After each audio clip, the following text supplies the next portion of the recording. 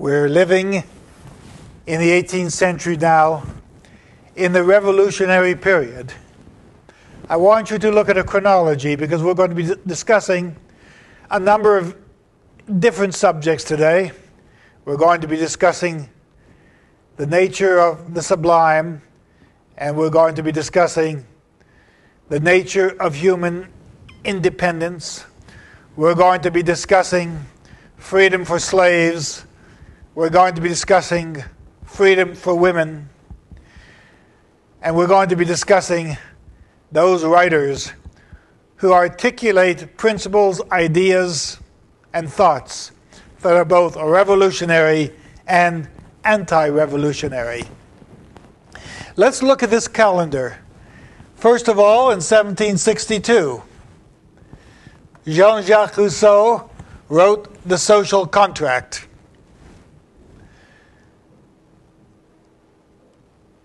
In The Social Contract, he expresses his opinions about an independent life and a free life. A life that reduces itself to a primitive state. In 1775, the Battle of Lexington and Concord and the initiation of the American Revolutionary War, with the Declaration of Independence in 1776, leading to the War for Independence.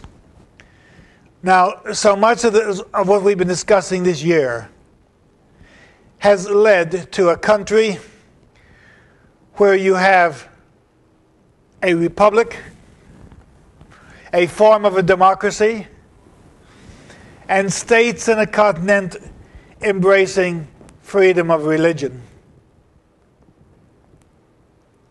The protests, the religious conflicts, the wars that we've seen throughout the period culminate in the American Revolution,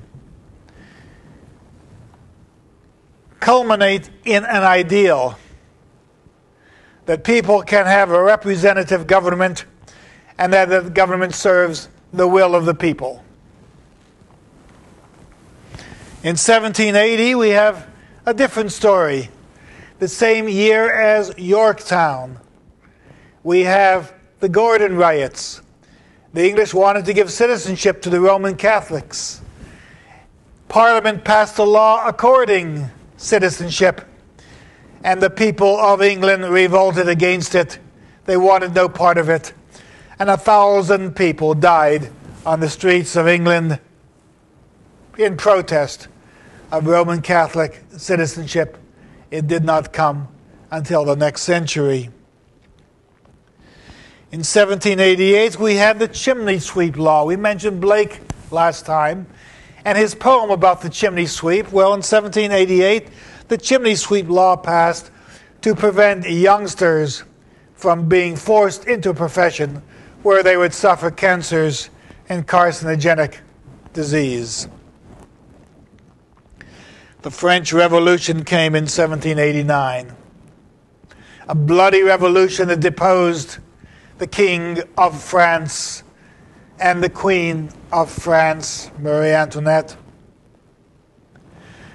A revolution so bloody that it horrified the English, and many turned against the French Revolution, although there were some who accepted it for its liberal promises and premises. It's thought that had not the French Revolution been so bloody, there would have been an equivalent revolution in England at the end of the 18th century in protest to autocratic and oligarchic government.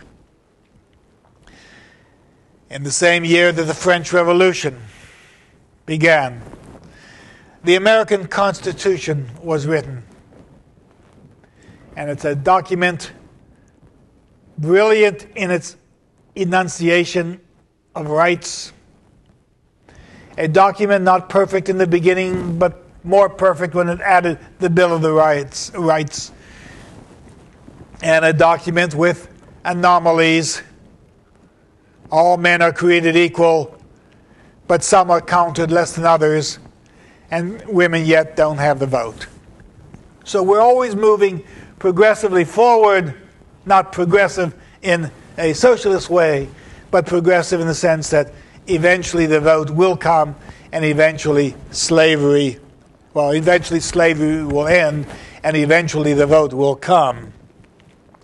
In 1792, France was named a republic, and in 1793 you had the execution of Louis XIV, with Britain declaring war on France. We're frightened about terrorists in the year 2004 as a consequence of the destruction of the World Trade Center in the year 2001. And we have guards at the airports and we have careful screening of our flights. But imagine what it was in England in 1793 when Britain declared war on France. And in the entire east coast of Britain had troops waiting for an invasion from France. And the troops were billeted in private houses. The troops were billeted in inns. William Blake opposed one of those soldiers and threw him out of his garden and was accused of treason for some of the statements he made and feared for his life, although in a trial by jury he was found innocent of these charges. But imagine worrying about the entire east coast of the United States being invaded by a neighbor so close that you could see the sails on their ships as they passed by your island. In 1794, we had the fall of Robespierre, who led the bloody revolution. What other events were happening? Thomas Paine wrote The Age of Reason. The Irish Wolf-Tone Rebellion began to declare Ireland its freedom, or at least its dependency, to the extent that it became a recognized nation in the English Commonwealth. And by 1801, Ireland finally was admitted to the Commonwealth. In 1798, the lyrical ballads were written by Wordsworth and Coleridge, arguing in the Romantic movement, which had already been developing for almost 50 years.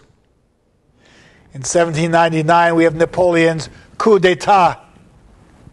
1800, the Act of Union with Ireland, and 1804, Napoleon crowned emperor.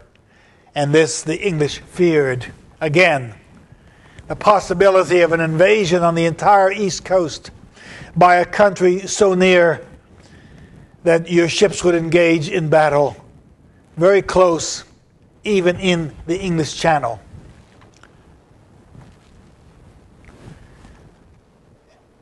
In 1811, George III was declared incompetent. 1812, we had war with the United States and England, the War of 1812. And finally, in 1814, the defeat of Napoleon at Elba. 1820 saw the death of King George III, who had reigned for 60 years. Now, the events are so tumultuous. The events are so traumatic. And the concerns of people for private liberty were so profound that we have writers who begin to enunciate and declare their positions on these issues.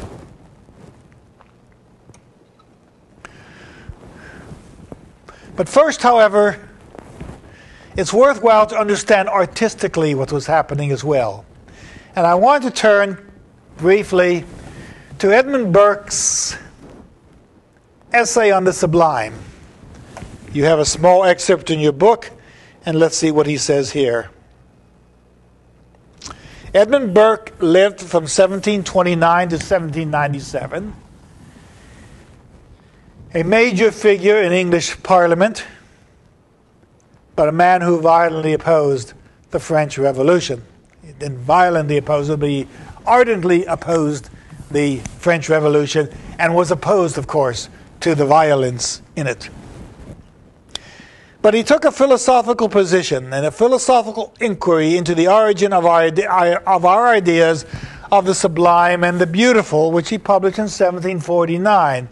Now, we know that the sublime, the art of the sublime, was written by Longinus in the classical period, in an essay called Perihoupsos, where he talks about what is wonderful, what is great, and what is terrific. Now, we use these terms quite loosely today. Oh, that's a wonderful show. It's a wonderful play. Oh, it's a wonderful way. He's a wonderful athlete. But the word wonder in this sense means that which places us in a sense of awe. The Grand Canyon is wonderful because it gives us such a sense of wonder of how it was created. We get a sense of wonder by the way animals move. Lizards move through rocks. Snakes move on the rocks. There's a Hebrew proverb that says there are three things that are great and one thing I know not. The eagle in the sky, the ship at sea, the serpent on the rock, and the love of a man for a woman. These are all things, these are all items of wonder. The eagle soars and flies according to the wind patterns. The ship in stormy seas or in passive seas always rides on top. The serpent accommodates itself to the shape of the rocks it slithers upon. And men and women also learn to compromise, to shape themselves to their circumstances. These are thoughts of wonder, and they are of cosmic proportion. What is great? The mountains are great. Large oceans are great. Massive trees and forests and jungles have a greatness beyond man's capacity himself to create. And therefore, what is great is attributed to a higher power, the deity. And a number of the founders of the Declaration of Independence were deists. They weren't sectarian, they didn't follow any particular religious sect, but they did believe in a higher being and they believed in God. What is terrific? Terrific is what terrorizes us. An electric storm terrorizes us. It's beyond our belief, its power. Tornadoes terrify us. The dark sometimes becomes a terrific sensation because the darkness is the absence of light, and when the sun rises, we have a sense of wonder opposing the sense of the terrific. We use words in the sublime in quite a different way. But Burke adds another quantity to sublime, and that is what is beautiful. And let's just look briefly at some of the theories that Burke has so we get some idea that we're dealing with a world that is not only political, but a world that has some aesthetic proportion to it. He discusses what astonishes us. He says, anything that gives us a sense of admiration, anything that gives us a sense of reverence, anything that offers a sense of respect is an astonishing thing, and this is a sense of the sublime. That state of the soul in which all its motions are suspended with some degree of horror.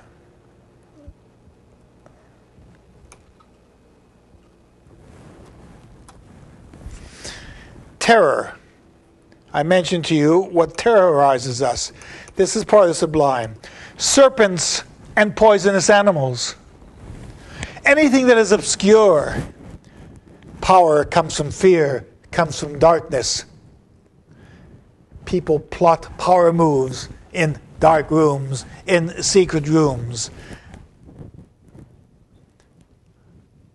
Elias Canetti, in a book called Crowds and Power, told us how dictators rise to power by appointing people over them who then force others to do their will, who themselves are then only empowered by forcing those below themselves to do their will. And consequently, dictators operate through fear coming from power. But power in the sense of the divinity is another situation. You follow moral laws because you're afraid of the consequences of death and sin. You follow moral laws because they help society organize itself, and therefore the power of the deity helps shape us for fear of the consequences if we did not have a sense of order. He goes on to say that there are paintings or poetry. And of painting or poetry, he feels that poetry gives us a greater sense of the sublime than painting, because painting becomes an artificial surface, whereas poetry enters the mind. He says, beautiful objects give us a sense of the sublime. Small birds, little beasts, the tens of thousands of different shapes of spiders give us a sense of beauty. Each one its own creation. I know most people fear spiders.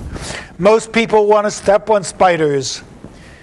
But there are so many varieties of spiders, and each becomes its own creation, that examining this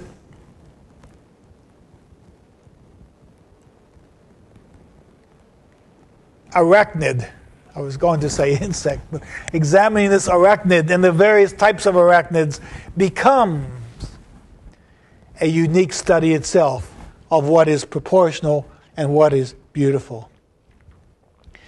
He says, even smooth and polished surfaces of furniture give you a sense of beauty and move you toward the sublime. And he quotes William Hogarth. Remember, we said Hogarth, we had studied Hogarth with the Harlot's Progress. Well, Hogarth was a painter, and he wrote a book called The Analysis of Beauty, where he suggested that the most beautiful line is the figure S. And notice his paintings. This shows Molly Hackabout, who's being accosted by a prostitute who's going to lure her into the trade. And here is Robert Walpole's assistant at an inn which sells whiskey. The checkerboard suggests whiskey, and it's the Bell Tavern. Here is Molly Hackabout's father with an address in his hand, looking for a place to take her. In the meantime, the horse you see here is eating straw between pottery, and the pottery is about to fall. Well, when pottery falls in 18th century or Renaissance writing, you know that that is the breaking of the Maidenhead. But in terms of aesthetics, notice that you cannot split this painting down the middle. Otherwise, you cut through the arm of the madam. You cannot cut through the middle. Otherwise, you cut through the clothing and you miss the head of Walpole's associate. But notice that if you follow the line from the top of the wagon, down her father's head and his back, down Molly Hackabout's hat, down the arm of the madam, across to her bustle, you have kind of an S. and follow again the sublime movement, the sublime artistry. As you move down the head, down the shoulder, down the arm, down to the horse's neck, you have another S. Or if you want to look at it another way, you have a flexible line which crosses over, and you might say you've even created a chiasmus here. But that is artistry too, and that is sublimity. And Burke talks about what it is that is great, beautiful, terrific. He says the greyhound is more beautiful than a mastiff. An Arabian horse is better than a war horse. Women are more beautiful than men. And so we get a very interesting impression of artistry and sublimity in the hands of Edmund Burke. We do know that the spirit of America is rising, the spirit of liberty, the spirit of freedom. And William Blake wrote a long poem called America. I just want to quote a few passages from it so you get some idea what he was thinking about when he described the American Revolution. And these are plates. Now for Blake, the spirit of the American Revolution is a mythic figure he created called Orc, O-R-C. Orc rises from the flames of hell in order to be the revolutionary spirit, and he is going to dramatically change the mind of man. Orc is a poet, and Blake characterizes himself as Orc in that sense. Now we're going to see this in a moment, a picture of Orc. But first, look at Blake's view of the American Revolution, which inspirits other revolutions, the French Revolution, the Greek Revolution, the Russian Revolution, revolutions in Latin America. All of these become part of the revolutionary movement that we see starting at this point in the 18th century. Lover of wild rebellion and transgressor of God's law, why dost thou come to angels' eyes in this terrific form? You see, it's a terrifying form, but it's a terrific in the sense that it is going to engender new ideas. The terror answered, I am Orc, wreathed around the accursed tree. He says, that stony law I stamp to dust. A new law is coming, not an orthodox law that dictates through outmoded religions how to suppress people, but a new religion. We're going to scatter religion abroad to the four winds. And he goes on to describe the American Revolution. His purpose is to make the deserts blossom and the deeps shrink to their fountains. For Blake, he wants to get rid of religious oppression, that pale religious lechery, seeking virginity. He wants people to express themselves.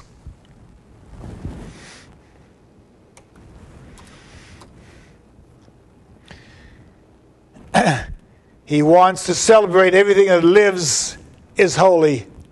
Life delights in life, says Blake. And that, of course, is the spirit of the American Revolution. Now, here we have Blake describing the revolution. Sound my loud war trumpets, and alarm my 13 angels. Those are the 13 colonies. This is Blake the Englishman celebrating the American Revolution. This was written in 1793. He's looking back. Loud howls the eternal wolf. The eternal lion lashes his tail. That's the British.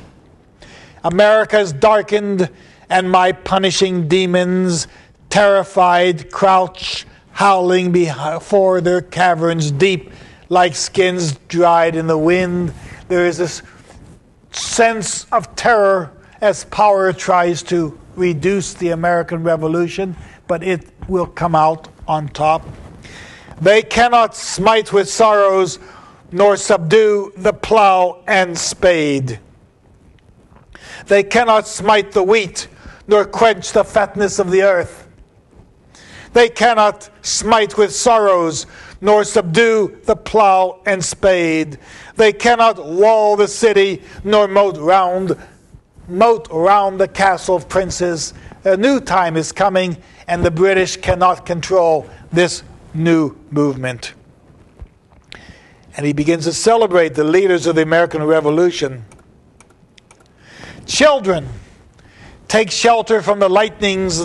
There stands Washington and Payne and Warren, with their foreheads reared toward the east. But clouds obscure my aged sight. A vision from afar. Sound my loud war trumpets, and alarm my 13 angels. And we see the revolution moving along. He says, I see thee in thick clouds and darkness on America's shore, writhing in pains of abhorred birth. And he goes on to celebrate the movement of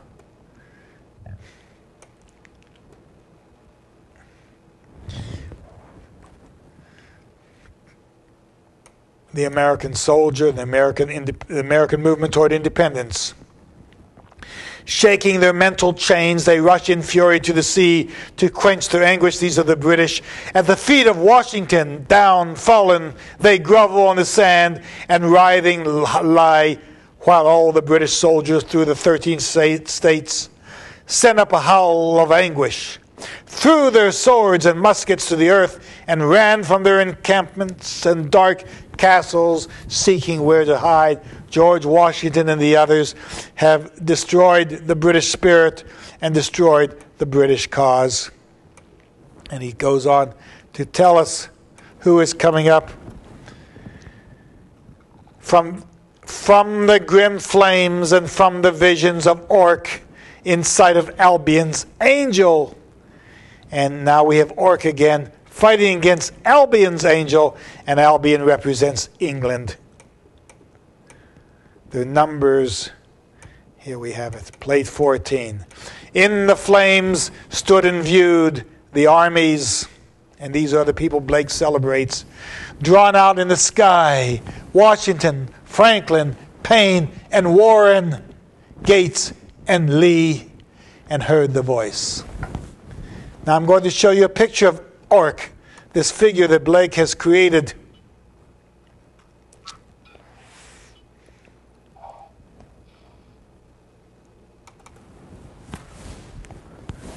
There is Orc. There is that revolutionary figure. There is the spirit of America, the spirit of liberty, the spirit of fury, the spirit of revolutionary ardor, who is now rising from chains below the earth, and as a poetic spirit with fury, and with armies marching behind him with power, and with the spirit of the poet and the spirit of the artist and the spirit of the revolutionary movement, Blake gives us this powerful image of Orc. The American Revolution was one movement. Another movement we're going to look at is William Cowper's The Negro's Complaint. Cowper lived from 1731 to 1800. And in 1789, the year of the French Revolution, in 1789, the year the American Constitution was signed, 1789, William Cowper writes The Negro's Complaint. Cowper felt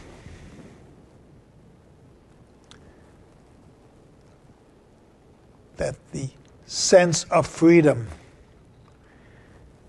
that was being engendered throughout the world ought to be allowed the black slaves, the Negro slaves in captivity. Cowper was a Calvinist. He felt, as all Calvinists do, that they are predestined and that every one of them who demonstrates success in this world will sit at the right hand of God afterwards. Cowper felt he was predestined. He felt that he should sit at the right hand of God, but he was also paranoid and felt that he would be one of those who would ultimately be forsaken. The end of his life was not a pleasant one. When you think you're going to be, when you know you should be saved, but also feel you will not be. But for the slave, he felt salvation was necessary and freedom should be at hand. And he gives us this poem where a slave complains about his situation. Now he starts by saying, and this is the slave talking, "Forced from home and all its pleasures, Afric's coast I left forlorn, to increase a stranger's treasures o'er the raging billows borne. Men from England bought and sold me, paid my price in paltry gold. But though slave they have enrolled me, minds are never to be sold." Now that's a powerful poem. I'd like to note one characteristic of this poem, and that is the rhyme scheme. Notice it's pleasures and treasures, forlorn and born, gives you A, B, A, B. Then me and me and gold and sold give you A, B, A, B, C, D, C, D. But these are not simple rhymes. These are not trite rhymes. These are not rhymes that are simply there to match words with. These are rhymes that have an intrinsic motif to them, an intrinsic meaning. For example, the rhyme pleasures and treasures suggests mercantilism. People enjoy pleasures when they get treasures from the slave trade. The idea that he is forlorn, though he is and is born elsewhere, suggests his transportation. The slave is sold for gold, and therefore you have mercantilism. And finally, he has that triple rhyme. He sold me and enrolled me, and therefore this man, this African, is no longer free. He's on the list. Let's look at the next stanza.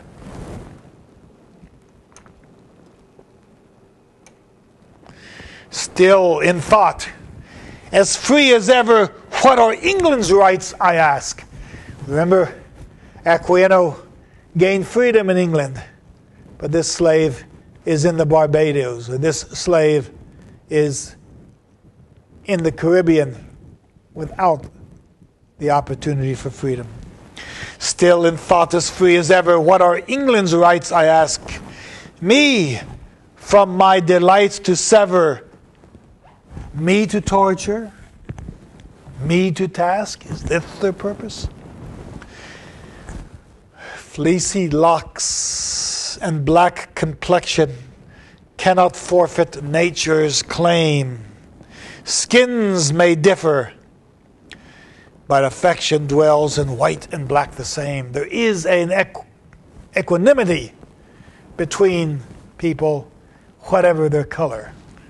Notice the rhyme scheme here and how brilliant it is. He says, I would like to live as ever, but I am severed from this pure life.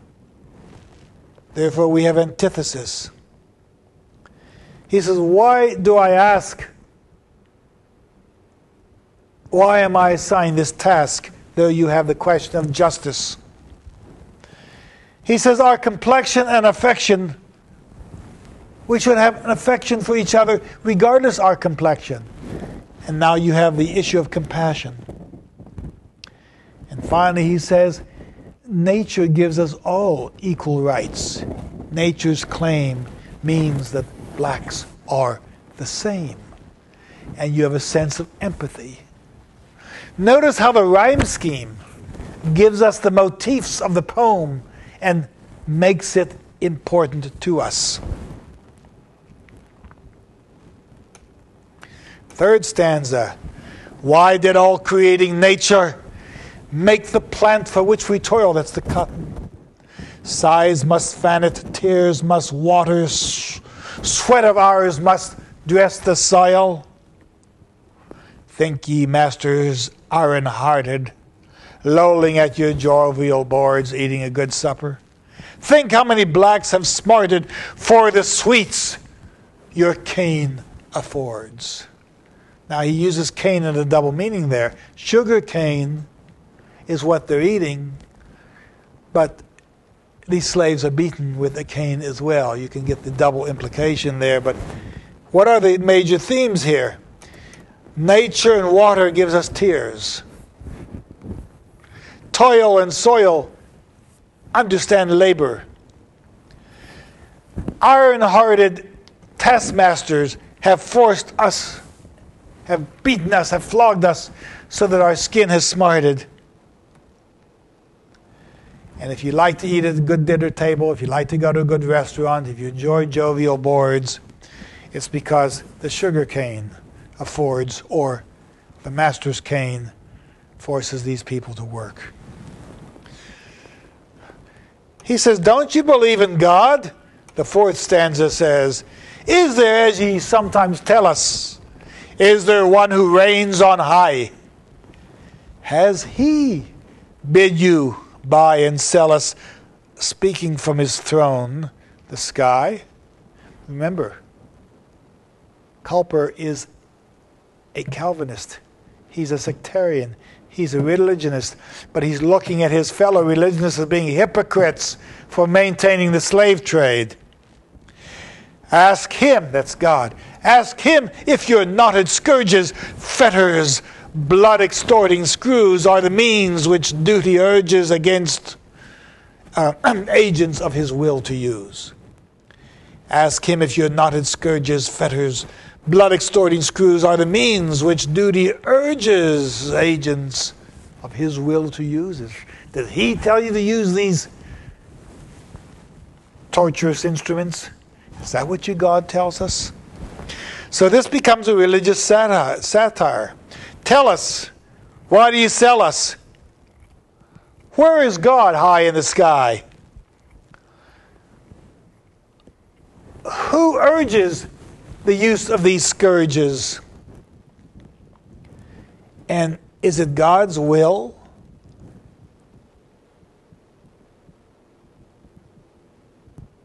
to have people use blood-extorting screws? So what you have here is religious satire, an essence and study of God's presence, a sense of the slave owner's cruelty, and religious sarcasm. This poem gets more bitter in Cowper's hands as the abolitionist movement becomes more forceful. And by 1807, the slave trade had been banned in England.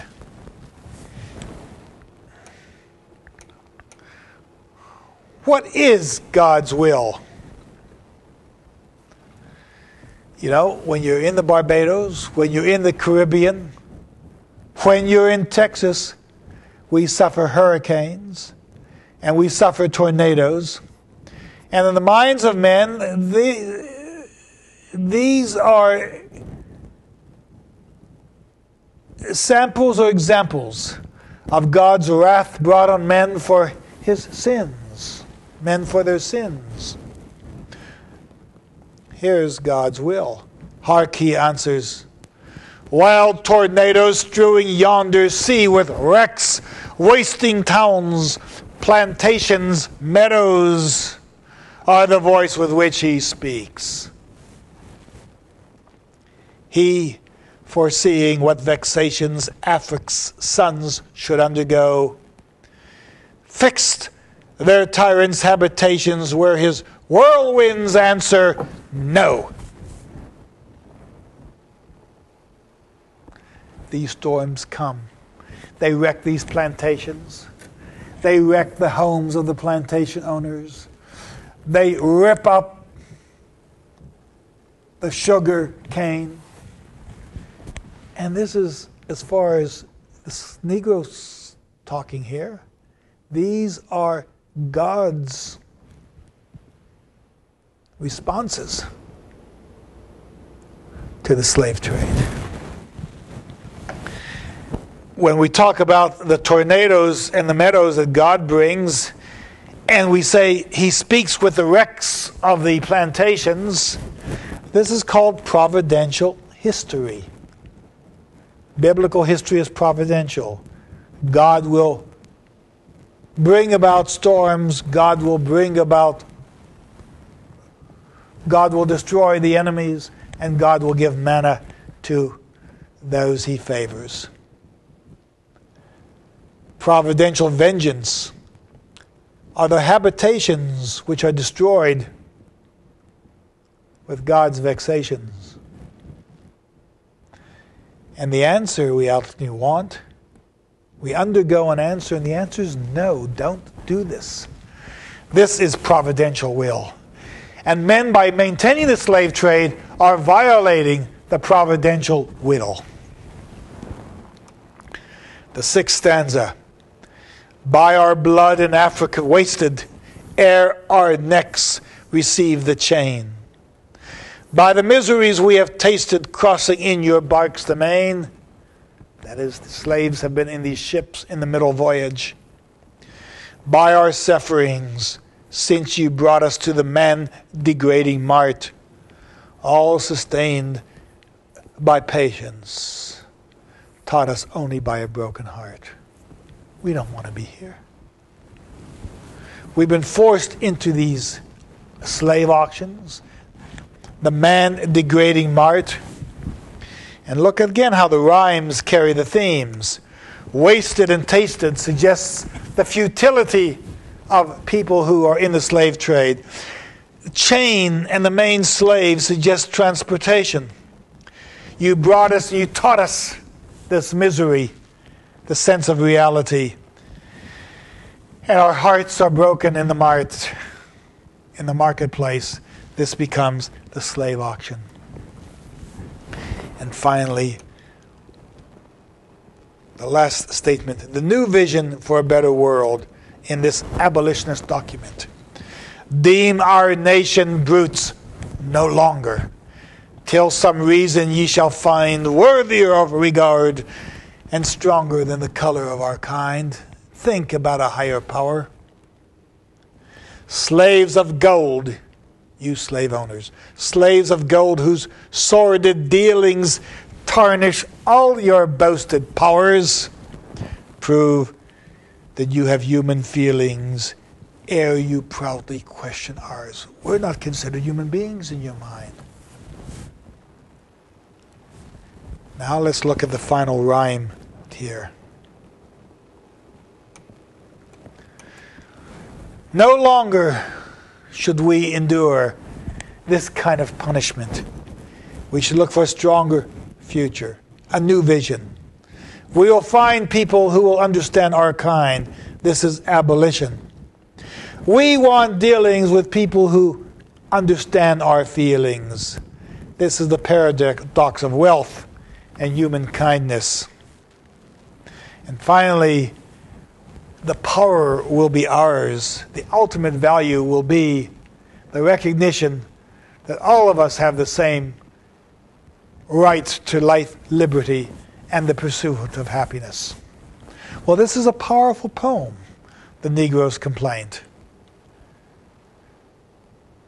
If you're going to study it, if you're going to write about it, if you're going to synthesize its viewpoints, look at the rhymes. Look at how artfully Cowper gives us the sense of the entire poem in the rhymes themselves.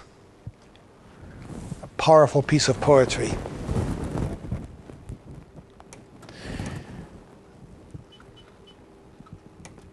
Now I'd like to look at two works. One is Burke on France. In 1790, horrified with Robespierre's bloody guillotine, fearful of the French invading England, we have Edmund Burke writing on reflections on the revolution in France and on the proceedings in certain societies in London relative to that event. Now, Burke is the opposite of Blake. Blake celebrated the French Revolution even at its bloodiest because he said he saw reform. He saw a cleansing. He saw a fire that was destroying the old regime, the ancien regime, and he saw a new governance coming out of it. Burke, however, thinks differently. Burke says, if civil society be the offspring of convention, that convention must be law.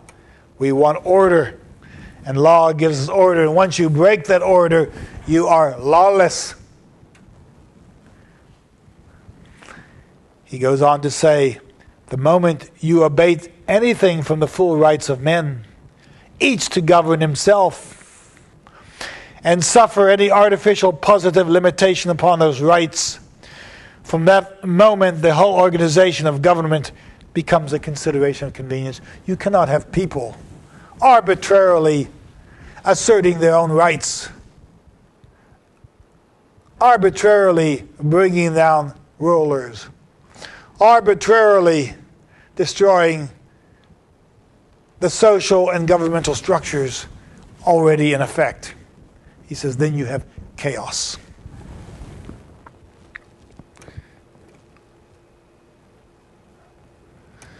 He says, in France you are now in the crisis of a revolution.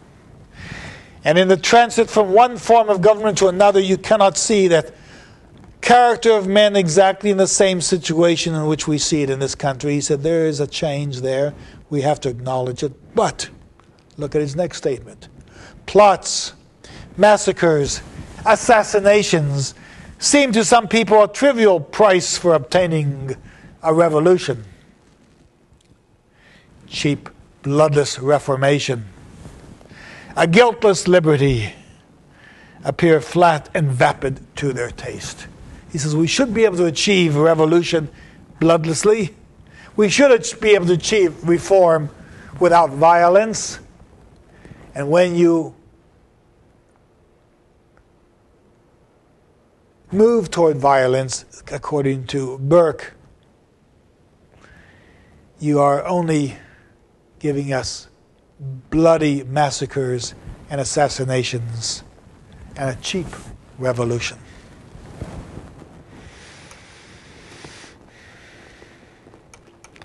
He says, this revolution, my dear sir, writing, was not the triumph of France.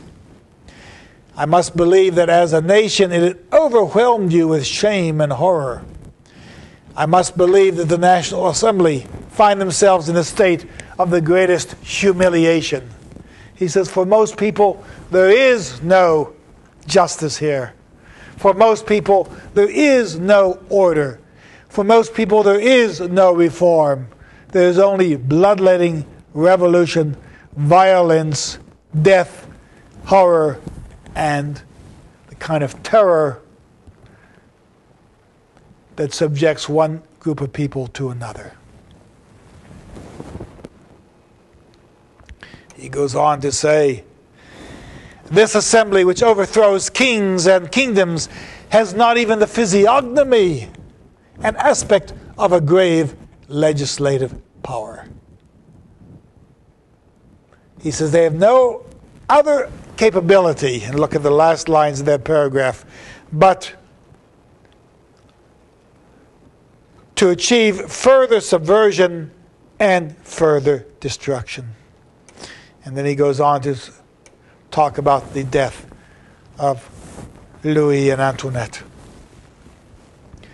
History will record that on the morning of the 6th of October, 1789, the King and Queen of France, after a day of confusion, alarm, dismay, and slaughter, lay down under the pledged security of public faith, to indulge nature in a few hours of respite and troubled melancholy repose. They had nothing to do but, exhausted, try to seek sleep. From this sleep, the queen was first startled by the sentinel at her door, who cried out to her to save herself by flight. That this was the last proof of fidelity he could give, that they were upon him, and he was dead. The guard warned the queen to get out. He was killed. He was murdered. Instantly, he was cut down. A band of cruel ruffians and assassins, reeking with his blood, rushed into the chamber of the queen and pierced with 100 strokes of bayonets and poniards the bed from whence this persecuted woman had just had time to fly, almost naked, and through ways unknown to the murderers had escaped to seek refuge at the feet of a king and husband, not secure of his own life for the moment. So she sought her husband, and he could give her no assurance of safety. And here is Burke trying to describe the violence, the terror, the ruin of a kingdom. Mind you, he is loyal to George III. He's loyal to the British kingdom. He's loyal to a monarchy, and he's horrified to see a monarchy being destroyed, because it can happen in England too if they're not careful. He said the king and the queen were forced to abandon the sanctuary of the most splendid palace in the world, Versailles, which they left swimming in blood, polluted by massacre, and strewed with scattered limbs and mutilated carcasses. Here you have him using every set of words intended to heighten the horror of this particular situation.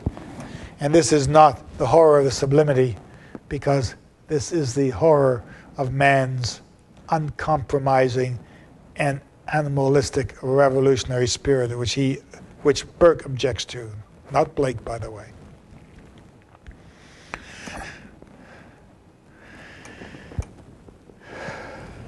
Two of the bodyguards were publicly dragged to the block and beheaded in the great courts of the palace. Their heads were stuck upon spears and led the procession where the king and queen had to follow. Burke goes on to describe these situations. He said, after they had been made to taste the king and queen, after they had been made to taste drop by drop more than the bitterness of death in the slow torture of a journey of 12 miles, protracted to 6 hours, they were under a guard composed of those very soldiers who had thus conducted them through this famous triumph, now converted into a Bastille for kings. And he goes on to talk about the death of the King and Queen of France. Well, this is Burke.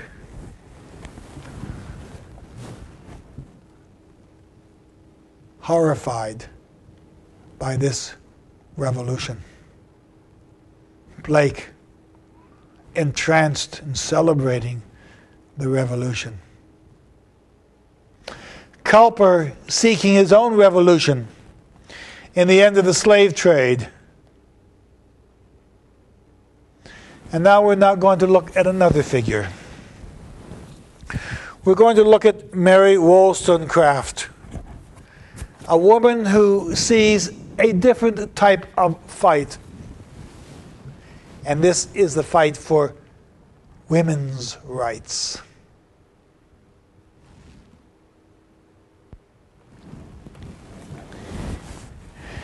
Mary Wollstonecraft wrote in 1790, lived from 1759 to 1797. Died at the same time as Burke. Lived a shorter life than Burke. Burke was 30 years older than she. She writes A Vindication of the Rights of Women.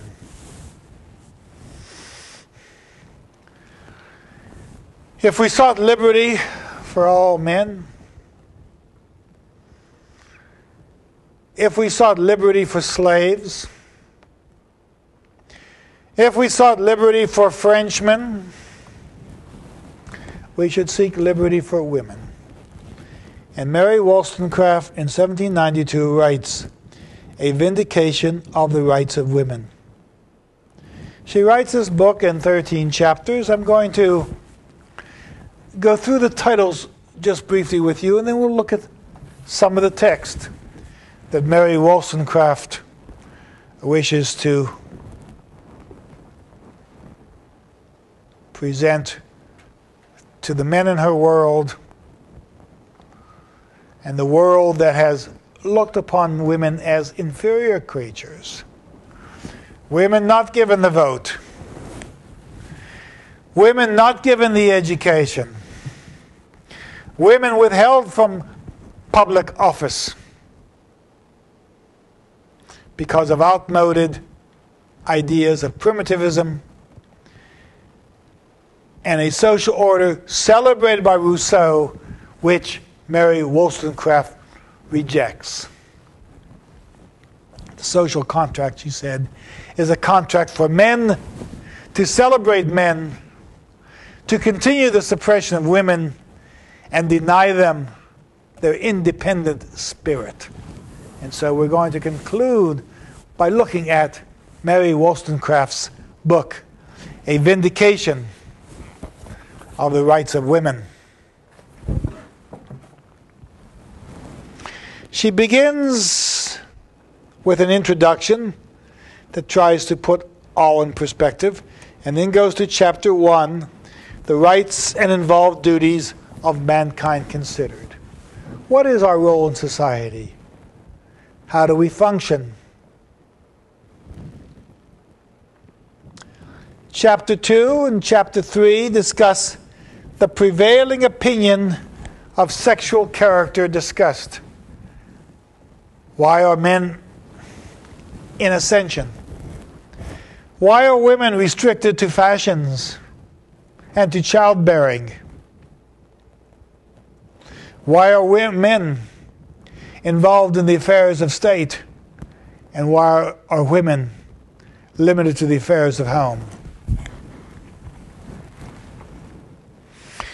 Chapter 4, she devotes to the observations on the state of degradation to which women is reduced by various causes.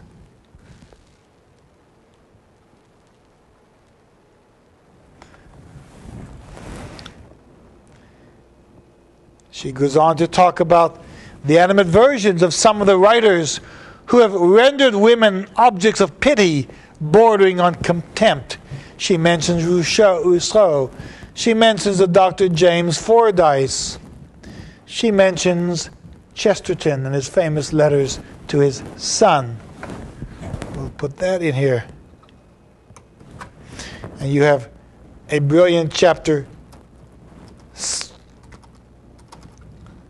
5 in which she tries to assess these various people who have celebrated in the writings the virtues and the education of men, but not the virtues and education of women.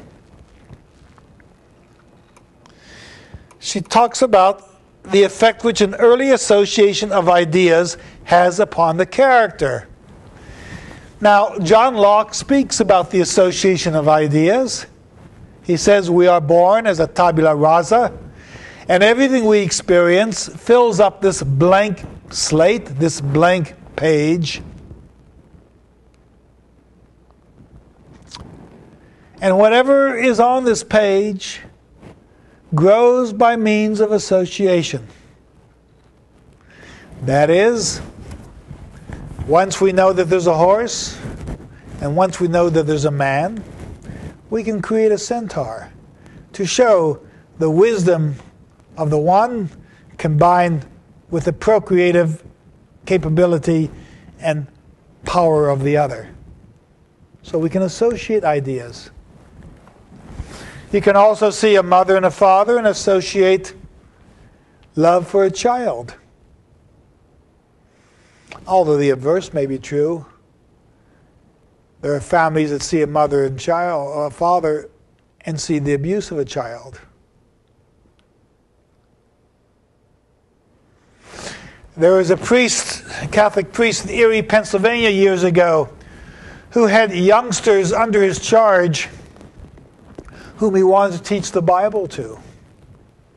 But he had a problem when he spoke about God as Father, because these young men associated their father with someone who abused them, who beat them, who broke their bones. And so, if you want them to respect God, you better call him something else than Father.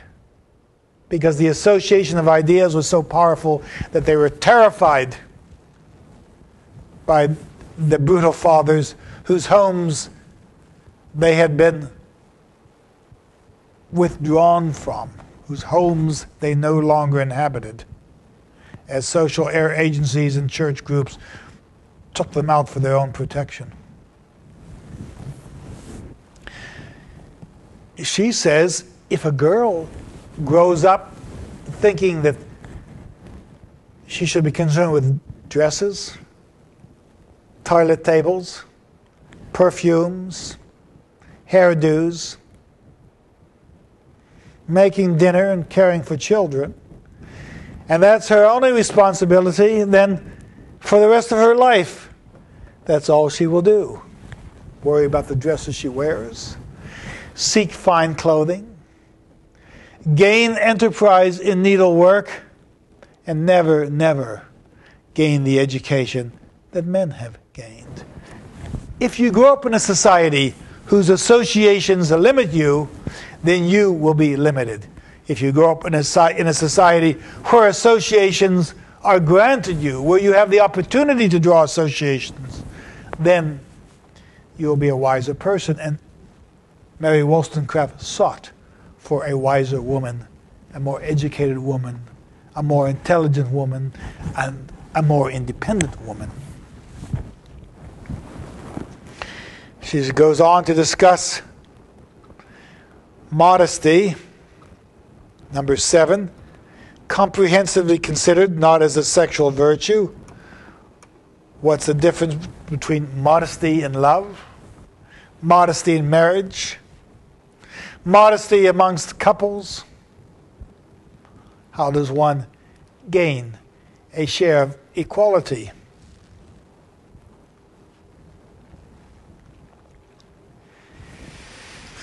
Chapter 8, she talks about morality is undermined by sexual notions of the importance of a good reputation. And you have to read the chapter in order to discover how morality arrogates, or how one commands a moral pose in the guise of a man, as opposed to the necessity of a moral pose in the guise of a woman. Number 10, he talks about, number 9, chapter 9, she talks about the pernicious effects which arise from the unnatural distinctions established in society. Women are harmed when they aren't educated. Women are harmed when they can't enter enterprise. Women are harmed when they can't own property. Women are harmed when they are treated as second-class figures. Women are harmed when their children look to their fathers as superior figures and not to their mothers.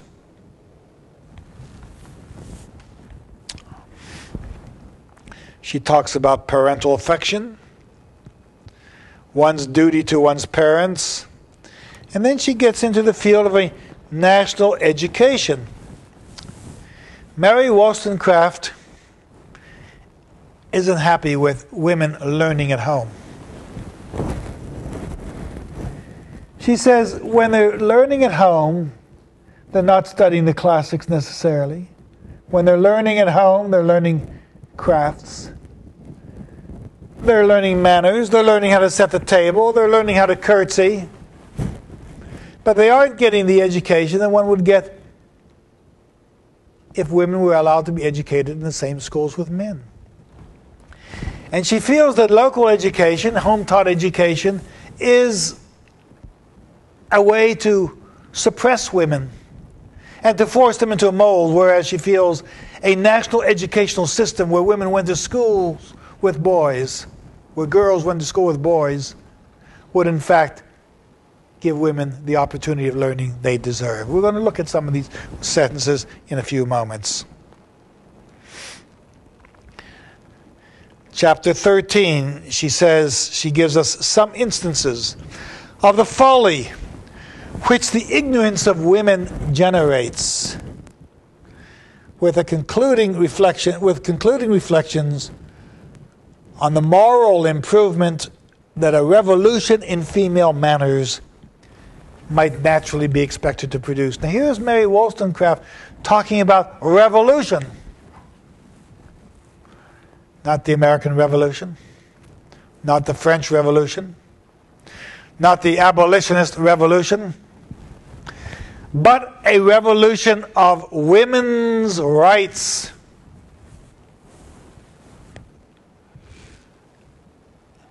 In the 1790s.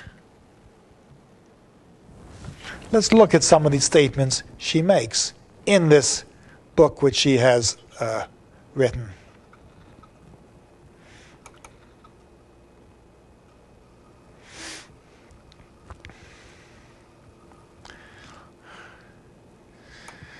In her introduction, she says,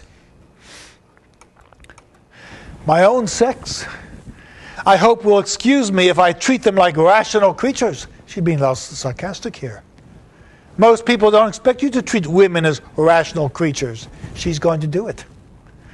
"My own sex, I hope, will excuse me if I treat them like rational creatures instead of flattering their fascinating graces and viewing them as if they were in a state of perpetual childhood, unable to stand alone. I earnestly wish to point out in what true dignity and human happiness consists. I wish to persuade women to endeavor to acquire strength, both of mind and body, and to convince them that the soft phrases, susceptibility of heart, delicacy of sentiment, and refinement of taste are almost synonymous with epithets of weakness,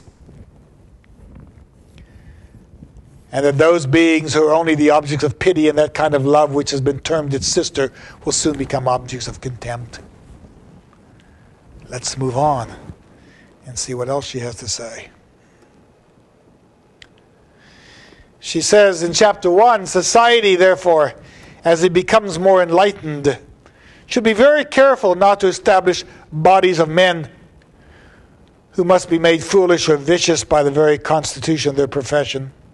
And she talks about the infancy of society when men arriving and coming out of barbarism formed governments, governments which were not necessarily perfect. They led to intestine wars, foreign wars, insurrections. And she says men didn't necessarily do the job they should do. She objects to Jean-Jacques Rousseau's social contract. She says, let us examine this question. Rousseau declares a woman should never for a moment feel herself independent, that she should be governed by fear to exercise her natural cunning, and made a coquettish slave in order to render her a more alluring object of desire, a sweeter companion to man, whenever he chooses to relax himself. She despises Rousseau, considers him a hypocrite, claims that the social contract is meant for men and not for women. She goes on to say, "What nonsense! When will a great man arise with sufficient strength of mind to puff away the fumes which pride and sensuality have thus spread over the subject? If women are by nature inferior to men, their virtues must be the same in quality, if not in degree. Or virtue is a relative idea. Consequently, their conduct should be founded on the same principles and have the same aim as ours." She goes on to discuss education.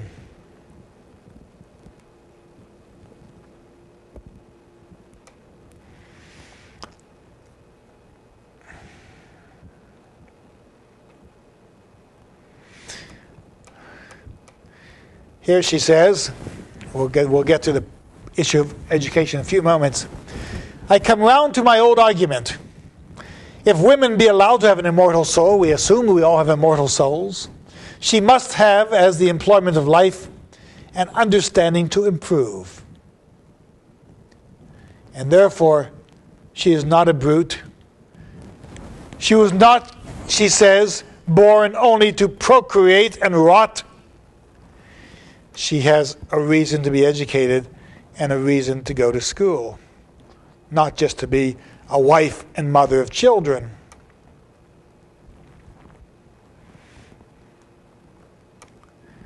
She says, "Why are girls to be told that they resemble angels, but to serve them below women?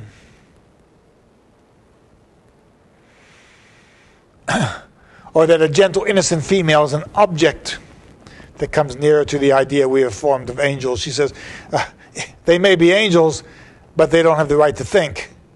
And that's what she's telling us in this particular passage.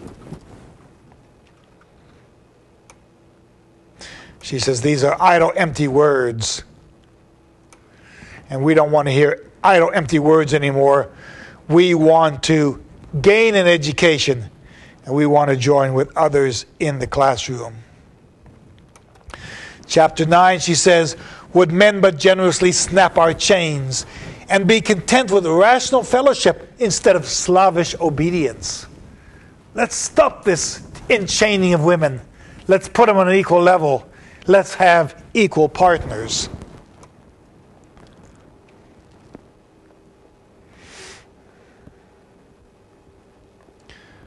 I'm going to move.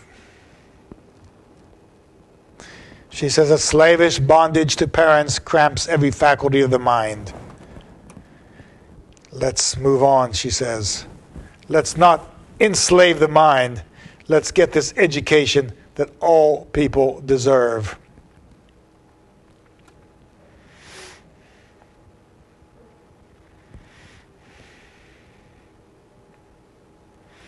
Okay. Here she talks about education.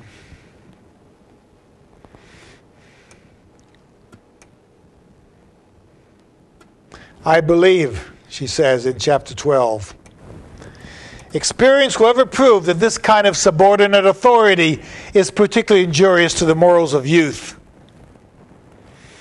What should we do? She says we should put boys and girls in the same hour. She said we would not have boys in serious study and women just in play acting if we had an elementary day school where boys and girls, the rich and poor, should meet together. And to prevent any of the distinctions of vanity, they should be dressed alike and all obliged to submit to the same discipline. The schoolroom ought to be surrounded by a large piece of ground in which children might exercise and live a life together, boys and girls, all studying, reading, writing, arithmetic, natural history, botany, and other subjects. She concludes her essay with this statement: